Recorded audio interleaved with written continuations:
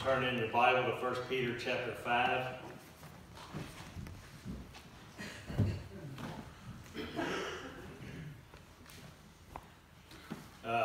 This weekend is Memorial Day weekend, and obviously it's for the memory of those that have served our country and given their lives in sacrifice so that we can have our freedom. And I was reminded this morning that the greatest one that gave up his life in battle was Jesus Christ. He was in a war for our souls with the devil, and he has won that battle if we'll yield to God and his mercy in our life. Also, I meant to share this earlier. If you've ordered one of the t-shirts in memory of Keith, I have placed that order. They'll be here within a couple of weeks. I went on and paid for them, so if I haven't got your money yet, just catch me at some point and we'll get that called up. But 1 Peter chapter 5, we're going to look at verses 1 through 11.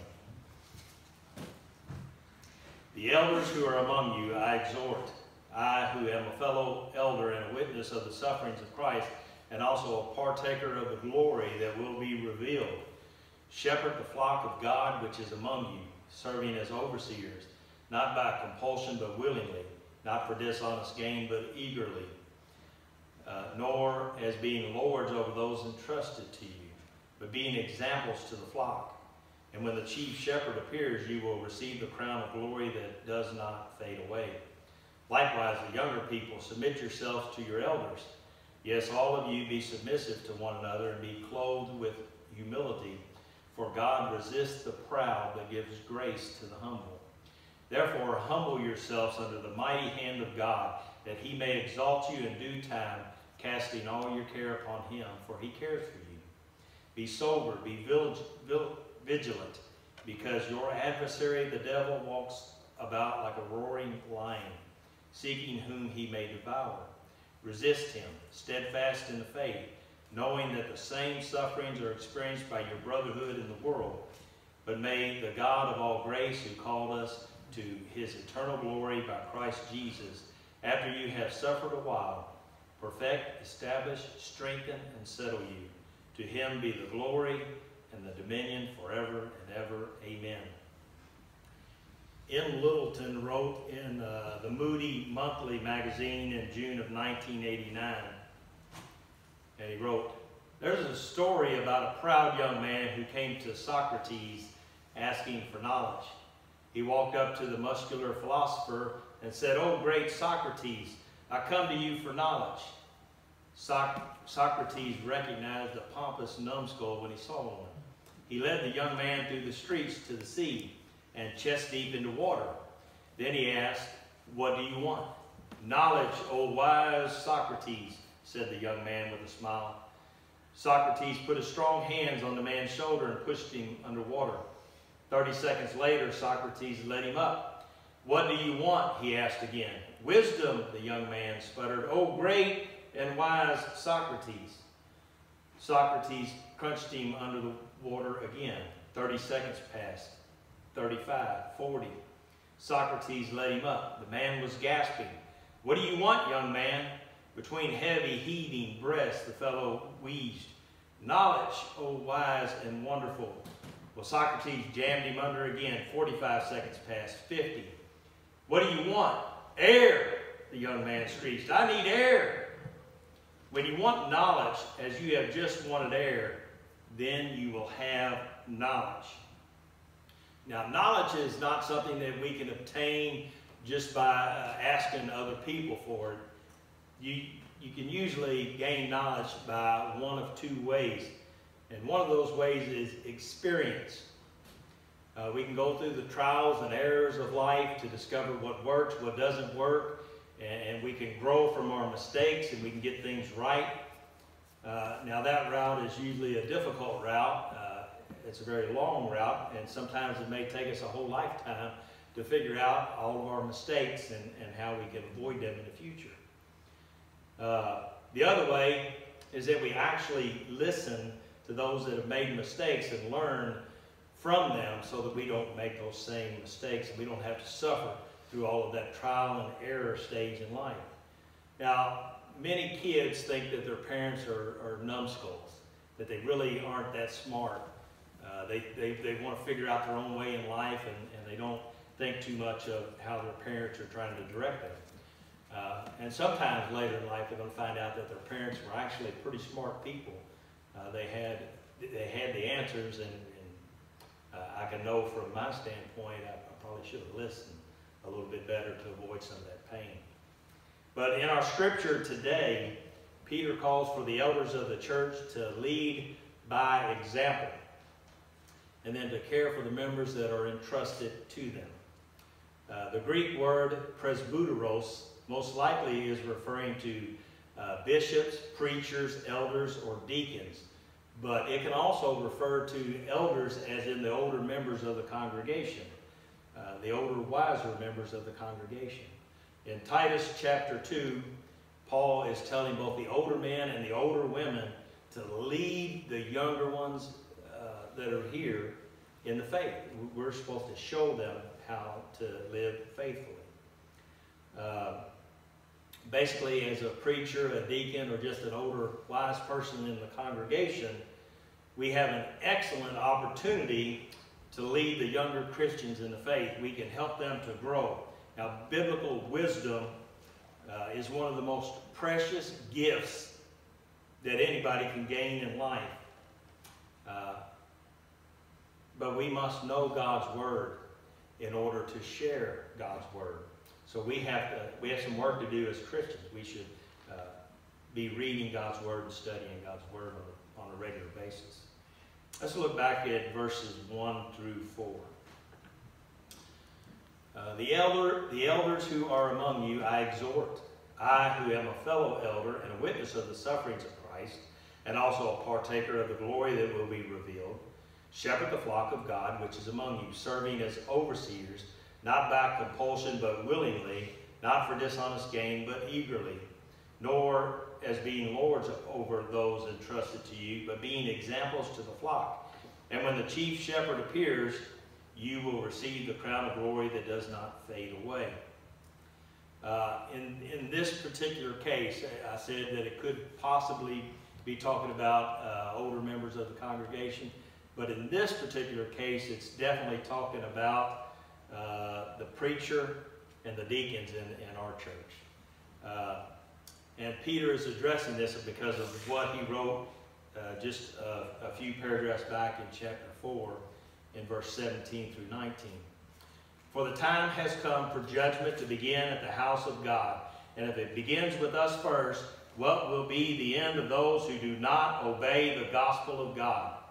Now if the righteous one is scarcely saved, where will the ungodly and the sinner appear? Therefore, let those who suffer according to the will of God commit their souls to Him in doing good as to a faithful Creator. I think sometimes when words are in writing, they might lose the meaning of which they should have been spoken at the tone at which they speak them. Now, I think we've all heard of preachers in the past that stand up, scream, and holler and preach hellfire and brimstone to their congregation on a routine basis. Now, that's not particularly my personality normally. Normally, that's just not me. But for the sake of this scripture today, Peter is using that tone in his writing. It's time for God's church and for God's people to start acting like Jesus Christ. There's too many churches that are living in this country that are not acting godly in anything that they do. And it's time for God to start taking a stand in the church and for us as Christians to be modeling His character, not only within these walls, but as we go outside of the doors as well.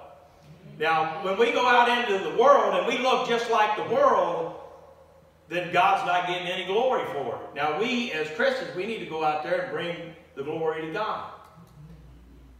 But there's too many churches that barely have given God their heart, let alone anything else.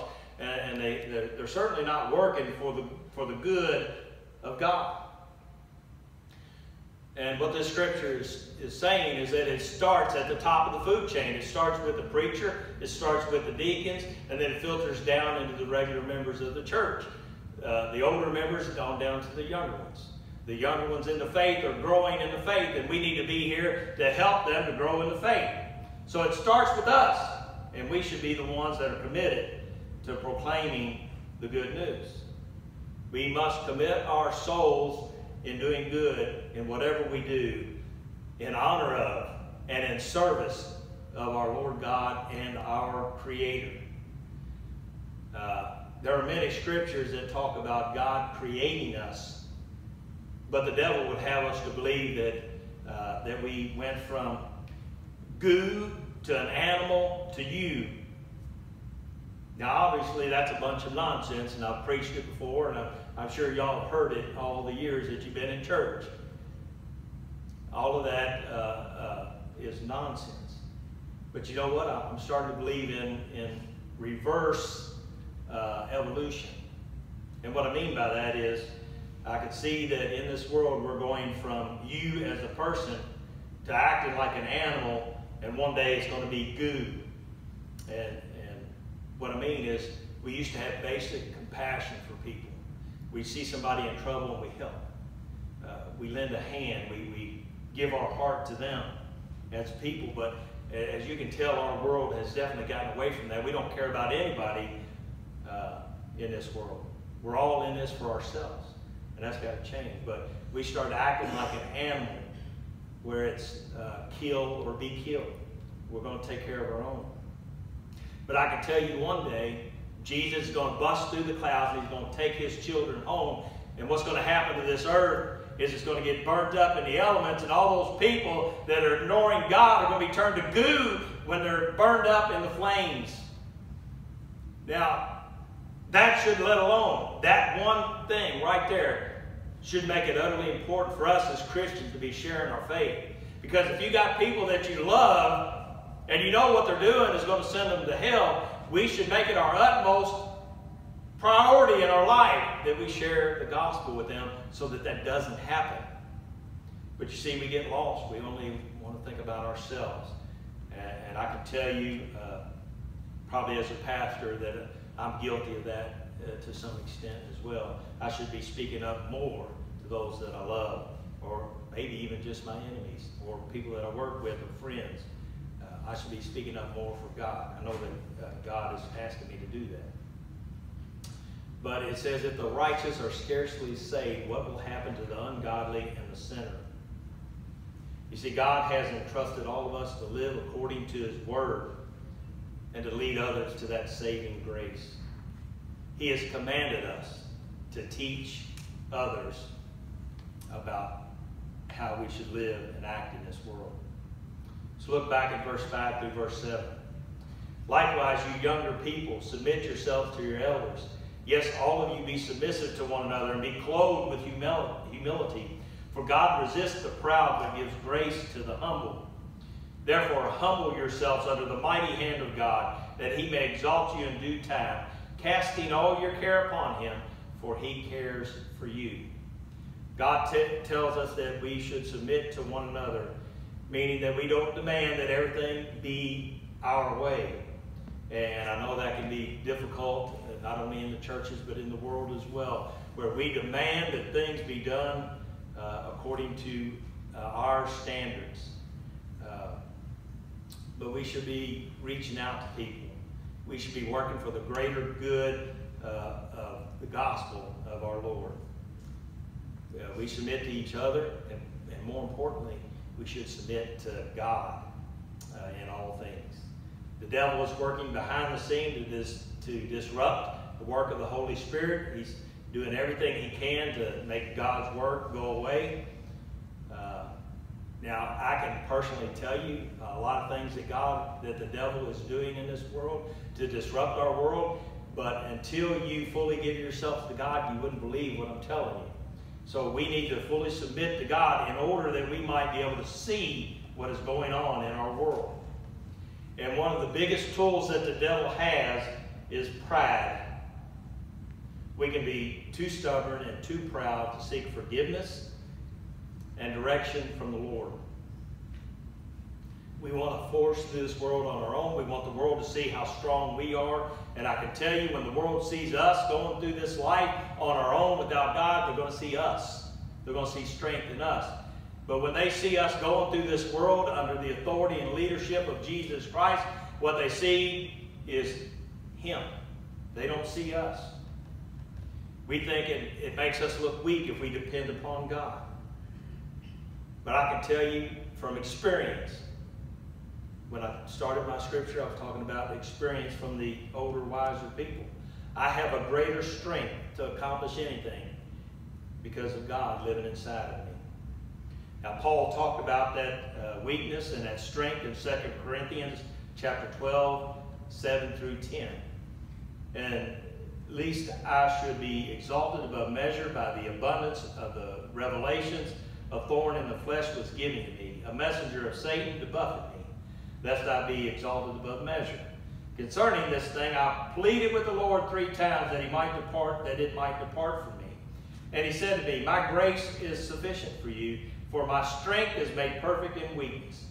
Therefore, most gladly I will rather boast in my infirmities, that the power of Christ may rest upon me.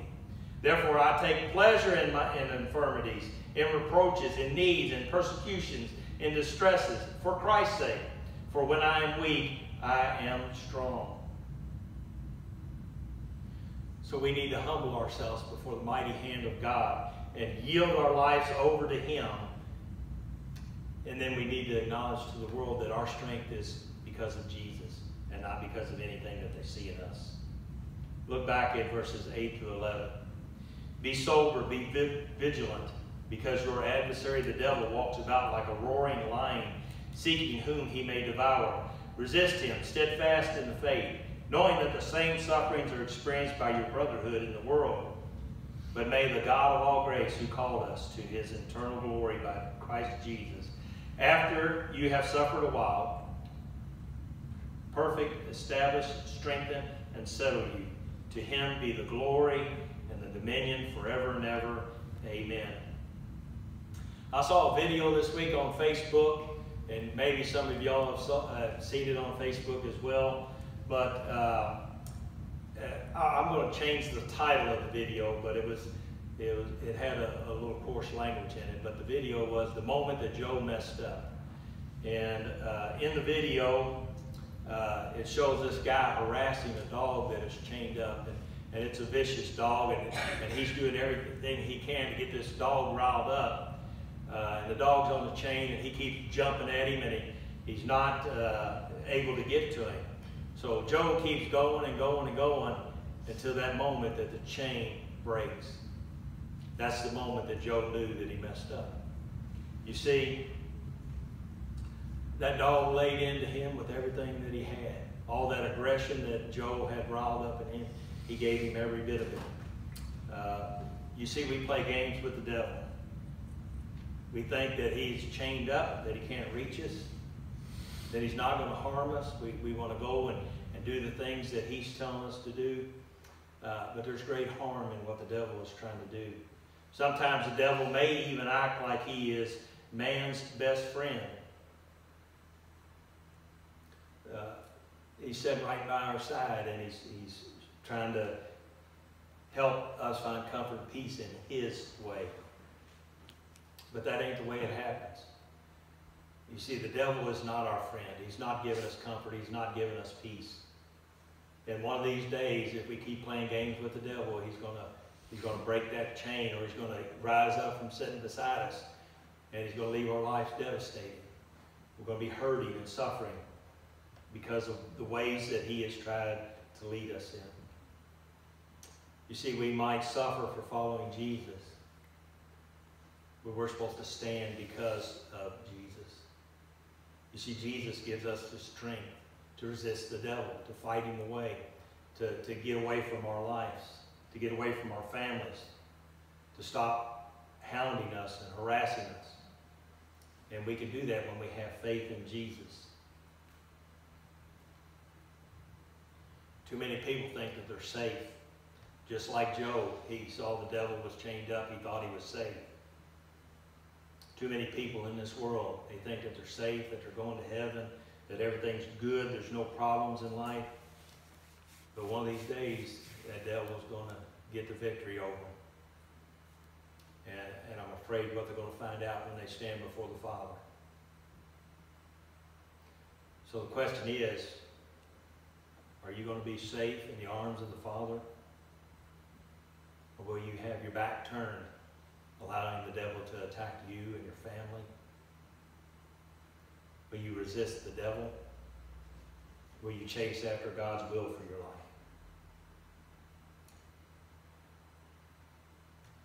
I can see the devil hurting a lot of people in this world.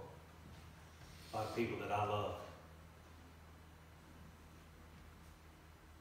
What God has called us to do is share God's love with them, to help them find forgiveness of their sins, to turn from their sins, so that they don't have to experience an eternity away from God. I can't imagine anything worse than seeing one person enter into hell. Even people I don't like can't bear the thought of seeing somebody suffer. You see, Jesus, he couldn't bear that thought either. And he went to the cross to make the way for us to turn to him. And what he requires of us is to give him our lives. Everybody says that salvation is a free gift from God. It is in a sense. But what it costs us is our heart. If we give God our heart for him to work and to do what he wishes, then that's where we get salvation. Because then we truly understand what the love of God is. Because we love him in that same aspect. Let's pray. Father God, we thank you for your word. Father, we thank you that you're faithful to help us to resist the devil. God, I just pray that we can be faithful to you like you are to us. Help us to love like you love. Help us to go out into the world. And Father, help us to be that light. We give this time to you, Father, to do with as you wish. Pray that your Spirit's moving and that hearts are open to your will. Father, I thank you in Jesus' name. Amen.